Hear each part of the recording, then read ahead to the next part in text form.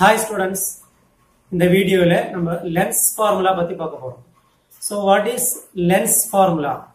It is a simple formula which relates the focal length of a lens with the object distance as well as the image distance.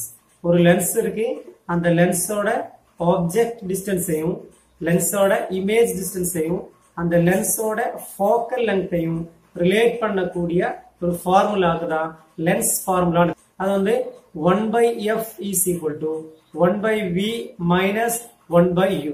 1 by v minus 1 by u. இதுல f ங்கிறது என்னதுன்னு பாத்தீங்கன்னா focal length of the lens. F is focal length of the lens and v is the image distance and u is the object distance. So இந்த ரெண்டு data v யும் u இல்ல v யும் f இதுல ஏதாவது ரெண்டு டேட்டா மட்டும் தெரிஞ்சா அந்த தெரியாத டேட்டா எதுங்கறத நம்ம ஈஸியா கால்குலேட் பண்ணி கண்டுபிடிக்கலாம். அந்த ஃபார்முலா தான் லென்ஸ் ஃபார்முலாங்கிறது. ஃபார் எக்ஸாம்பிள் இப்போ நம்ம ஒரு क्वेश्चन கொடுக்கறாங்க. ஒரு கான்வெக்ஸ் லென்ஸ் இருக்கு. அந்த கான்வெக்ஸ் லென்ஸோட லெஃப்ட் சைடுல ஒரு 3 சென்டிமீட்டர்ல நம்ம ஒரு ஆப்ஜெக்ட் வைக்கிறோம். சோ இந்த ஆப்ஜெக்ட் டிஸ்டன்ஸ் u = 3 ன்னு இருக்கும். u = 3. அடுத்து இந்த ஆப்ஜெக்ட்டோட இமேஜ் வந்து எங்க ஃபார்ம் ஆகுதுன்னா இந்த 6 சென்டிமீட்டர்ல ஃபார்ம் ஆகுது. 6 சென்டிமீட்டர்ல ஃபார்ம் ஆகுது. அப்ப நம்ம என்ன எடுக்கலாம்? v = 6 ன்னு எடுக்கலாம். சோ ஆப்ஜெக்ட் டிஸ்டன்ஸ் லென்ஸோட லெஃப்ட் சைடுல இருக்கும் இல்லையா?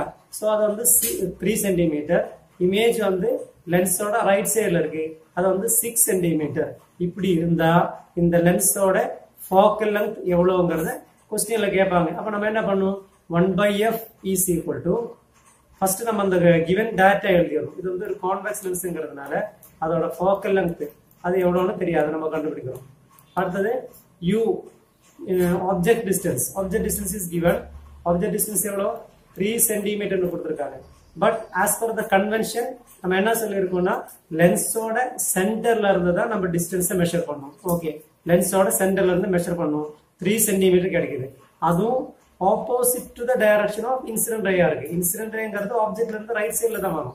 ஆனா நம்ம மெஷர் பண்ணக்கூடிய டிஸ்டன்ஸ் லென்ஸோட சென்டர்ல இருந்து லெஃப்ட் சைடுல வருது. சோ இன்சிடென்ட் ரேயோட டைரக்ஷனுக்கு ஆப்போசிட் டைரக்ஷன்ல இருக்கிறதுனால u is taken as -3.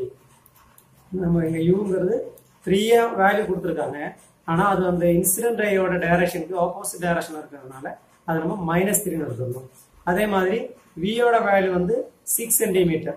v எப்பவுமே பாசிட்டிவா எடுக்கலாம். ஏன்னா அது வந்து லென்ஸோட சென்டர்ல இருந்து ரைட் சைடுல இருக்கிறதுனால it is in the same direction of incident ray. Incident ரேயோட அதே டைரக்ஷன்ல வருது. சோ இன்சிடென்ட் ரேயோட சேம் டைரக்ஷன்ல வந்தா அது வந்து positive. So v = +6 centimetre. So இந்த u = -3ங்கற வேல்யூவையும் v = +6ங்கற வேல்யூவையும் இந்த ஃபார்முலால சப்ஸ்டிட்யூட் பண்ணா we can easily calculate the focal length of the given lens. இந்த டேட்டா யூஸ் பண்ணி நீங்க இந்த focal length கண்டுபிடிச்சு பாருங்க. அதோட ஆன்சர் எவ்வளவு வருதுங்கறத கால்குலேட் பண்ணிட்டு நம்ம வீடியோக்கு கீழ கமெண்ட் பாக்ஸ்ல நீங்க அத கமெண்ட் பண்ணுங்க. Video we will discuss about magnification of lens. So what do you mean by magnification? See, in the previous topics we have discussed that lenses are two types. One is concave lens and another one is convex lens. And the convex lens is otherwise known as converging lens.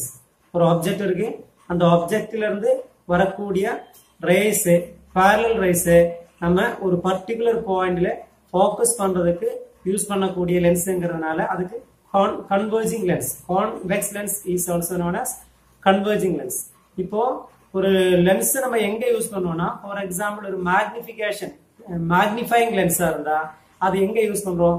ரொம்ப சின்னதா இருக்கக்கூடிய ஆப்ஜெக்ட கொஞ்சம் பெருசா காட்டுறதுக்கு தான் நம்ம இந்த magnifying லென்ஸை use பண்றோம்.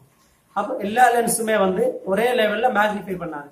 அது அதோட டிஃபரெண்ட் ப்ராப்பர்ட்டிஸை டிபெண்ட் பண்ணியிருக்கு. ஸோ அந்த மேக்னிஃபைங் பவர் அது எப்படி கண்டுபிடிக்கிறதுனா அந்த லென்ஸுக்கு முன்னாடி நம்ம ஒரு சின்ன ஆப்ஜெக்ட் வைக்கும் போது எவ்வளோ டைம் அதோட மல்டிபிள்ஸ் பெருசா அதோட இமேஜ் ஃபார்ம் பண்ணுதோ அதுதான் அதோட magnification பவர்ங்கிறது. So magnification of a lens m is equal to height of the image divided by height of the object.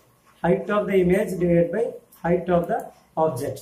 So on the image form ஆகக்கூடிய அந்த height வந்துட்டு ஒரு 8 cm இருக்கட்டும்.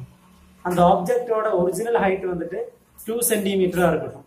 அப்படினா அந்த லென்ஸோட மேக்னிஃபிகேஷன் எவ்வளவு இருக்கும்? 8 divided by 2. So 4 is the magnification of lens. அந்த லென்ஸோட மேக்னிஃபிகேஷன் வந்துட்டு 4. அதுக்கு மீனிங் ஆப்ஜெக்ட் 4 மடங்கு பெருசா காட்டக்கூடிய லென்ஸ் அப்படிங்கறத நம்ம அதல இருந்து கன்க்ளூட் பண்ணிக்கலாம். அதே மாதிரி இந்த மேக்னிஃபிகேஷனை நம்ம இன்னொரு ஃபார்முலா யூஸ் பண்ணிட்டு கண்டுபிடிக்கலாம். அதுதான் distance of image divided by distance of the object. Image எங்க ஃபார்ம் ஆகுது அந்த டிஸ்டன்ஸ்க்கும் ஆப்ஜெக்ட் எங்க வச்சிருக்கோம் அந்த டிஸ்டன்ஸ்க்கு இடையில இருக்கக்கூடிய அந்த ரேஷியோ தான் magnification.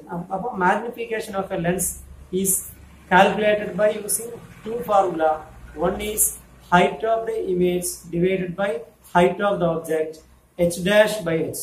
Another formula is distance of the image divided by distance of the object, that is v by u.